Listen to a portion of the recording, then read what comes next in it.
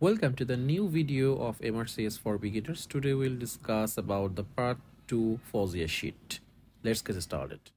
So the first question, a 26-year-old man motorcyclist loses 1 liter of blood secondary to an open fracture femur sustained in a road traffic accident. Which of the following is the most likely earliest compensatory response in hypovolemia in this patient?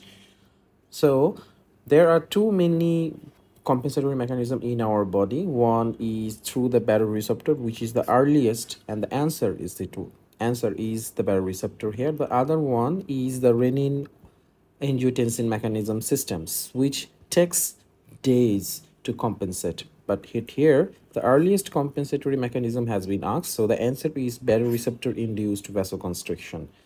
Number two, history of a discrete palpable lump at the breast of a 34-year-old woman has shown.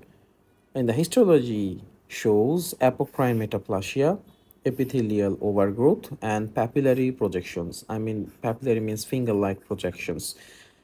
What is the most likely pathological process? It is a metaplasia. That means it is a reversible process and simple epithelial overgrowth. So the answer is benign breast cyst. Number three, a 35-year-old woman presents with a recurrent peptic ulcer. She is on proton pump inhibitor, previously received Helicobacter pylori eradication therapy 3 months ago. Which of the following is likely to be raised on venous blood testing? The answer is the gastrin level. Number four, a 3-year-old male boy presented with his mother for rectal blood loss. His mother describes it as a bright red color in the toilet pan. He has no pain on defecation with a negative family history. What is the most likely cause? So 3 years old boy, rectal blood loss, which is fresh blood. The answer is juvenile polyp. Most important thing here is negative family history. Number five, a 32-year-old man presented with a painful torticollis. There is no past medical history, and his only complaints that he has been feeling rather tired over the last 4 nights. On examination, he has a large rubbery masses in the lateral aspect of his neck, as well as a few smaller masses along his internal jugular vein. You correctly assume that the muscular neck spasm and the large mass is connected. The most likely cause of torticollis is due to what pressure? The neck muscle sternocleidomastoid is responsible for the torticollis. Spasm of this sternocleidomastoid causes the torticollis syndromes, and this muscle is supplied by the spinal accessories nerve. So the answer is the pressure on the spinal accessory nerve causes the torticollis symptom of these patients. Number six, a teen menopausal 52-year-old woman is diagnosed with a breast cancer. Her menarche was at the age of 14. She had her first child at the age of 40. During lactation, she developed a breast abscess that necessitated surgical intervention. She has no family history of breast cancer. Which of the following is the most significant risk factor for these patients? The answer is, as the patient had her first child at the age of 40 years, so this is the risk factor for this patient to develop carcinoma, age at the first full-term pregnancy. The others all are risks of developing breast cancer, like family prediction, but she has no family history. History of breast abscess. This is not and very primarily risk factor for developing carcinoma. Interval between menarche and menopause. Yes, it is very important for in general developing a breast carcinoma, but the patient has menarche as early age of 14 and menarche by the year of 52, which is quite normal, and physical stature. So the mainly answer is age of the first full-term pregnancy. Number seven, a 30-year-old woman is sent to the outpatient clinic with a weight loss of 5 kilogram over the last 6 months. She also complains of anxiety, panic attacks, and palpitations. On examination, there is swelling on the anterior neck with moves on swallowing. So that is the thyroid mass. Because of the attachment of the pretracheal fascia, it moves with deglutations or swallowing. So which of the following is the most likely pathological developing underlying this presentation? So is neck swelling, I mean thyroid mass, and the patient's symptoms is anxiety, panic attack, palpitation. So it's very, and weight loss history, very important. So it is much likely to be primary hyperthyroidism or the Graves' disease. Number 8, a 69-year-old man has been admitted to the high dependency unit following an anterior resections under general anesthesia. She was given 2 milligram of intrathecal morphine.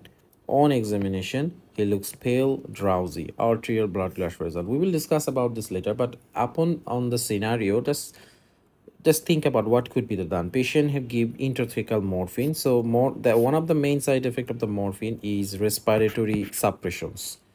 So may have, due to patient may have bradypnea. So if there is less bradypnea, less carbon dioxide is moving out from the body. I mean the carbon dioxide is will retained. So the most probably cause could be respiratory acidosis. This could be, but let's see what the scenario or the chart is giving. So first finding is pH is 7.28. That's mean it is an acidosis. That's okay. Now what is the partial carbon dioxide level? It is higher than the normal, let's 8.1.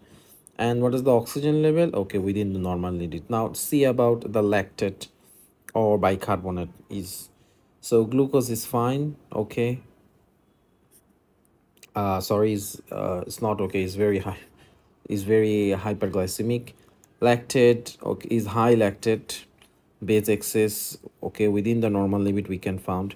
So the answer is acidosis respiratory. So respiratory acidosis. Number 9, a 32-year-old woman has a pigmented lesion excised from her left calf. The histopathological diagnosis is melanoma in situ, which is completely excised with a 1 centimeter margin. What is the next most appropriate management?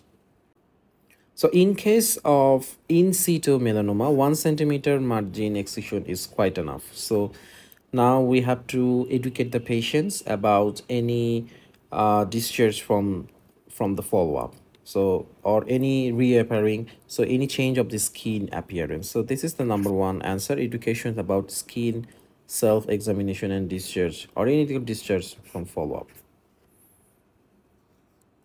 Number 10, a 60-year-old man with a past history of angina undergoes a uncomplicated operations for an inguinal hernia. Postoperatively, he is found to be hypotensive, tachycardic, and has a raised jugular venous pressure. What is the most likely underlying case of these hypotensions? So the patient has an operations. The first things come, okay, maybe patient maybe have a blood loss, but look at this question. In the exam, in the operative note, it says uncomplicated operation. So there is minimal blood loss.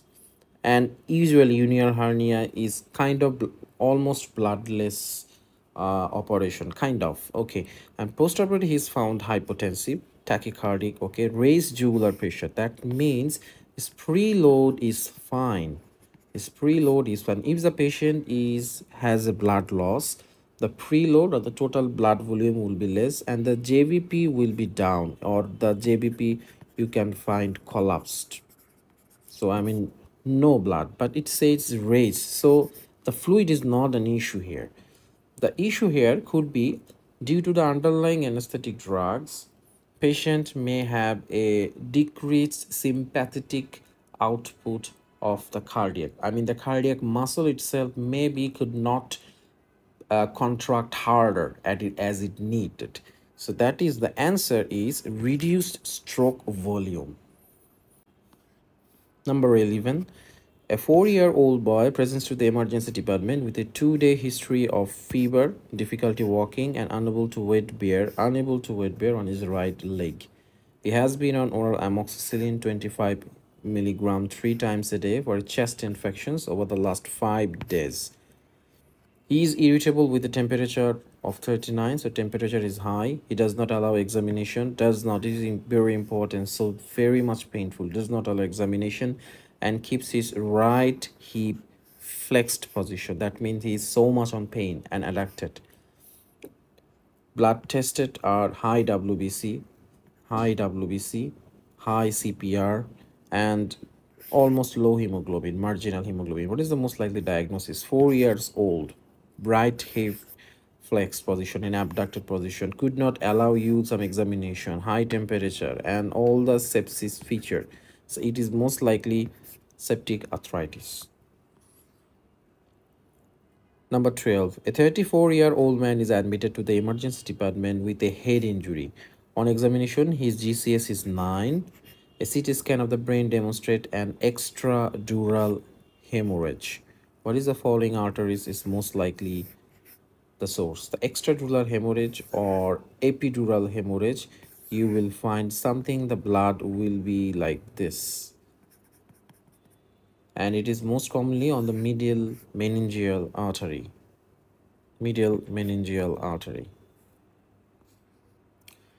A 65. Okay, so what is the branch from where the medial meningeal artery comes?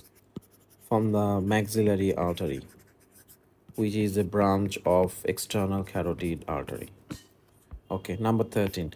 A 65-year-old man has a history of transit ischemic attack. He is due to undergo carotid artery endarterectomy. Which one of the following is true of the internal carotid artery?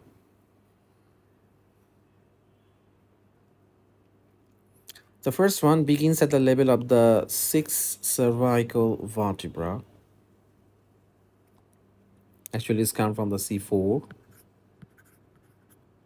Divides into anterior, middle, and posterior cerebral arteries. The anterior and middle comes from the internal, but the posterior cerebral comes from the vertebral artery. Gives of the ophthalmic artery. Yes, this is the answer. And what is the D? It is accompanied within the skull by preganglionic sympathetic fiber. No, it's the postganglionic sympathetic fiber. Passes through the foramina ovale. No, it is foramina lacerum. Actually, it's from the foramina lacerum, from the internal base of the skull. Foramina lacerum, and from the outside there is a foramen for the internal carotid artery. So a 25-year-old male athlete is training at rest. How many liters of blood per minute does it heart pumps out? It is usually 5 to 6 liters of blood pumped out from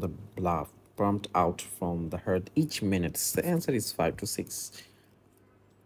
A 26-year-old man present with the emergency department after sustaining a glass cut to his arm. On examination, there is a 10 centimeter longitudinal lacerations on the anterior aspect of the upper arm.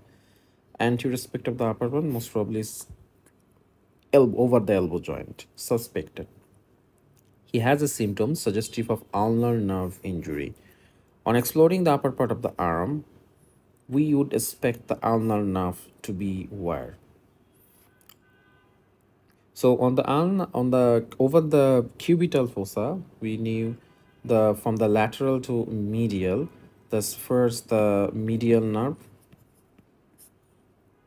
then the biceps tendon, and then the artery, and lastly the ulnar nerve. Ulnar nerve. This is the artery and the biceps tendon. So C. Read all the answer. The answer is a C, medial to the brachial artery. Number 16. A 55-year-old man presents with acute back pain following a severe road traffic accident. Neurological examination reveals lack of sensation of the umbilicus. What is the spinal value of the umbilicus? Very straightforward question. T10. 17. A 65-year-old man complains of being thirsty and getting up in the middle of the night to get to the toilet. Okay. His weight is 95.5 kg, weight is 1.65, and his blood pressure 167 by 94 millimeter. Oral glucose tolerance tests were performed and produced the following result. Fasting is 5.9. Okay, it was supposed to be less than 6.1, or if more than 7 it is diabetes mellitus, so it is kind of within normal limit. 2 hours after is over 11.1, so that is a clear cut demarcation patient has the diabetes mellitus. Now if I told you the answer, what would be the normal? The normal of fasting is less than 6.1, and after 2 hours is 7.8. But if the fasting is more than 7.8 or the 2 hours more than 11.1, it is indicated as patient has diabetes mellitus. Now 18. A 9-year-old child with cellulitis of the hand, which chronological sequence immunological production is correct?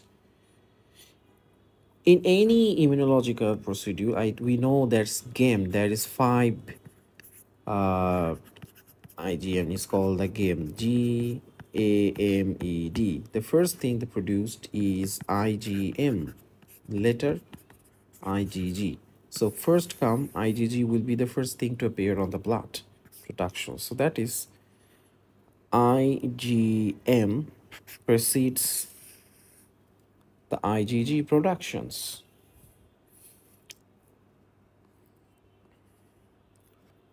19. A 60-year-old man presents to the emergency department with epistaxis. The source of bleeding is identical as Little's area and resolves with direct cautery. Which vessel is most likely to be responsible for this bleeding? That most commonly is sphenopalatine artery. The nose bleeding, epistaxis bleeding. Why is the sphenopalatine? This is the sphenopalatine artery. Number D is the answer.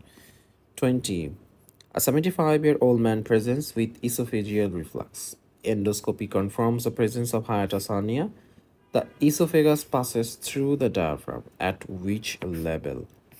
I already told you via or voa. So 8, 10, 12, voa. So esophagus is 10, T10.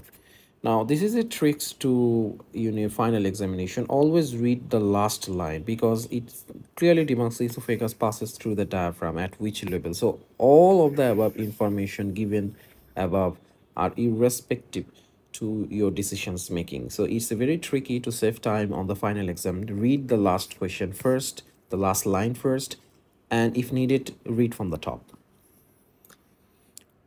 21. A 78-year-old woman with emphysema receiving 28% oxygen by mask has the following blood gas analysis. So it's AVG is giving. Okay. First, what is the pH? 7.28. So that means it is acidosis. Now, question is, it is respiratory or metabolic? So see the respiratory. Check the respiratory partial carbon dioxide level. It is high. It is high. Okay.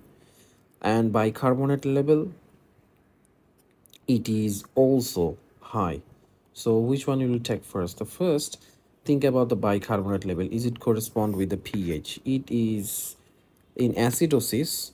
Bicarbonate level supposed to be low. Bicarbonate level supposed to be low, but it is higher. Okay. But in acidosis, bicarbonate partial carbonate level is supposed to be higher. It is higher. So it is a respiratory acidosis.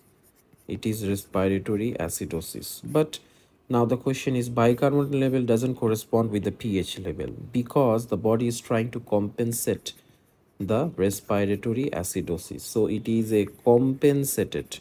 But does it compensate fully? No, it is not compensated fully. If it is compensated fully, the pH would be between 7.35 or 7.45. So it is partially compensated metabolic acidosis, partially compensated respiratory acidosis. Okay. Number 22. A 26-year-old man is having a stereostatic frame fitted to his skull prior to radio surgery on a cerebral AV malformations. Four pins secure the frame tightly through the skull to the outer table of the skull, two anteriorly, two posteriorly.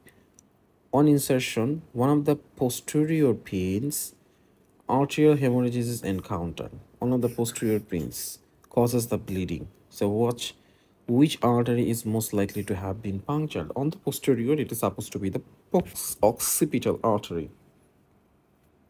The occipital artery is maybe posterior cerebral artery. It is intracranial. So most appropriate answer is the occipital artery. 23. A 26-year-old man presents with a 2 months history of unilateral testicular swelling. An ultrasound shows a heterogeneous mass within the testes with a surrounding fluid.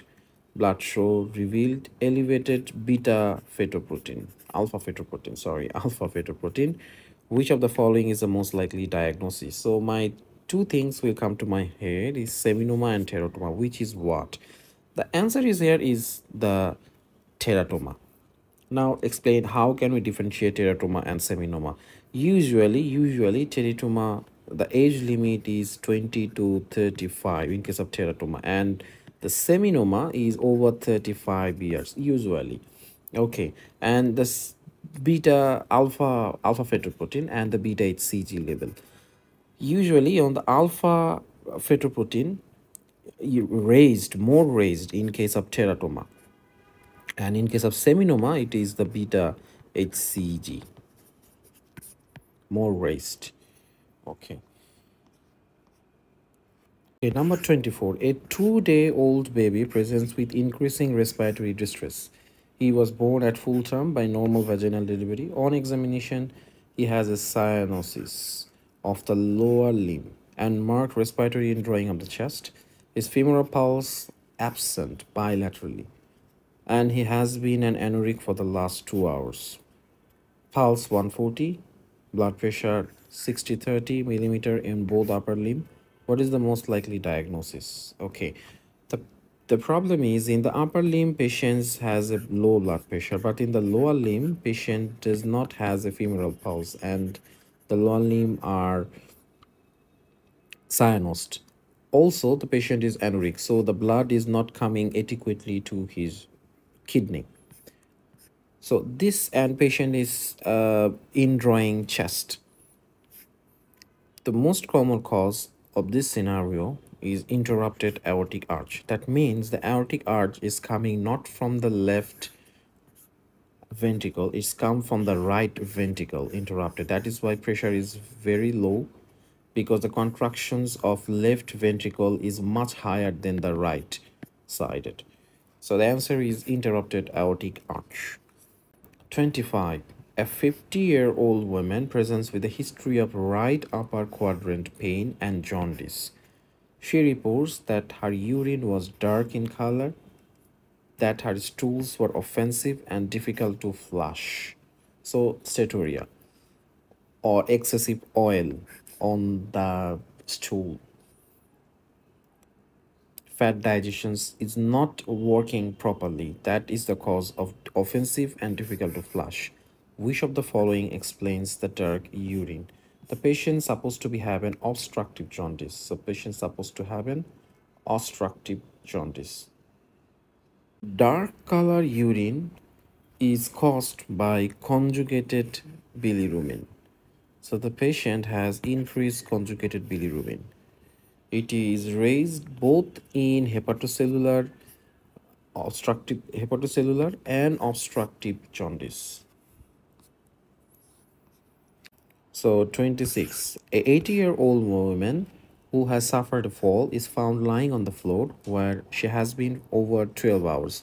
The initial assessment shows that she has a core temperature of 28 degrees centigrade. So, patient is suffering from hypothermia.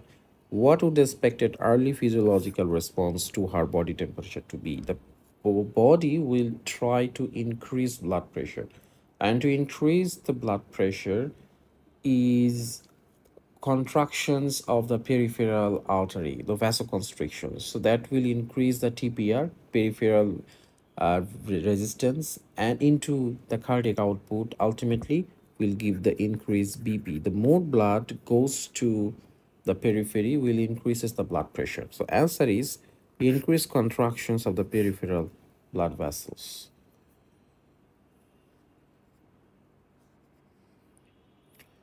27. A 12-year-old boy presents to the emergency department 2 hours after helping his father cut the grass.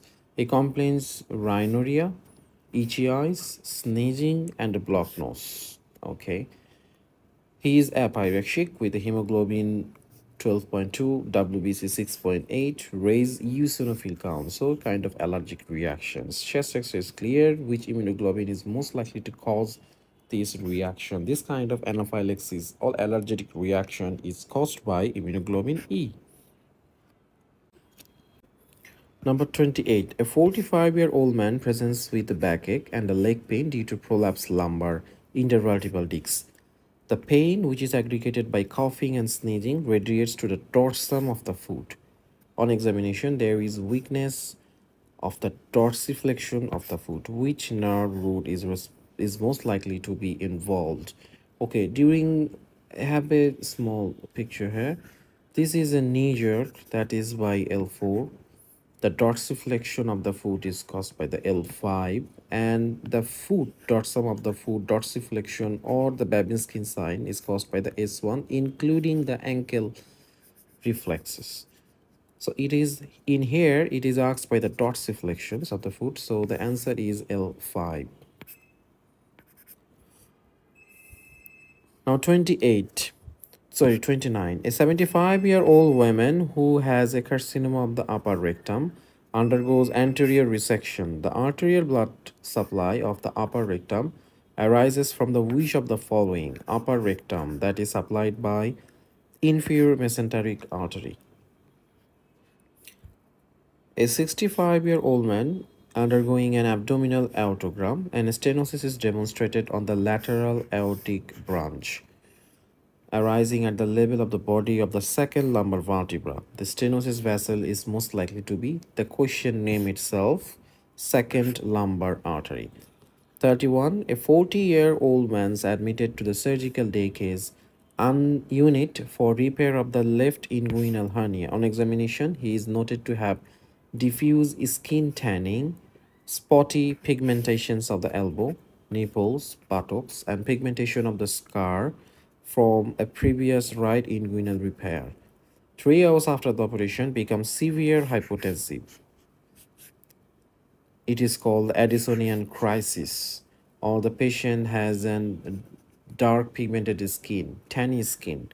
So this is increased melanoma due to increased depositions of melanoma.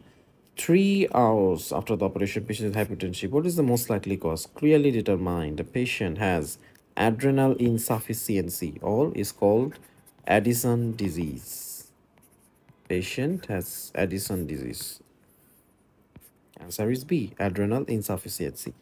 32. A 19-year-old woman presents to the emergency department profoundly hypovolemic, having fallen from a horse. A posterior anterior chest radiograph shows a fracture to the middle third of the cleft clavicle. Which of the following vessels most likely to be damaged? So what lies behind the middle third of the clavicle? So that is the left subclavian artery. The name itself, see the clavicle and disclave, stav, below the clavicle, subclavian artery. The name itself denotes the answer. 33. A 65-year-old man presented with an inguinoscrotal swelling in the right groin, which is non-tender. A cough impulse is elicited. At operations, an indirect inguinal hernia is repaired. The cremasteric muscle is derived from which of the following? Cremasteric is derived from the internal oblique muscle.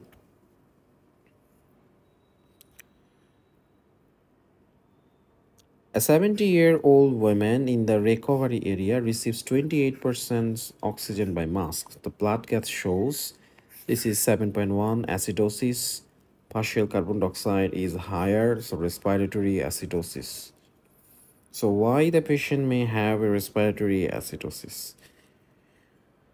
Because his respiratory may be suppressed. Respiratory center may be suppressed. He is not breathing enough.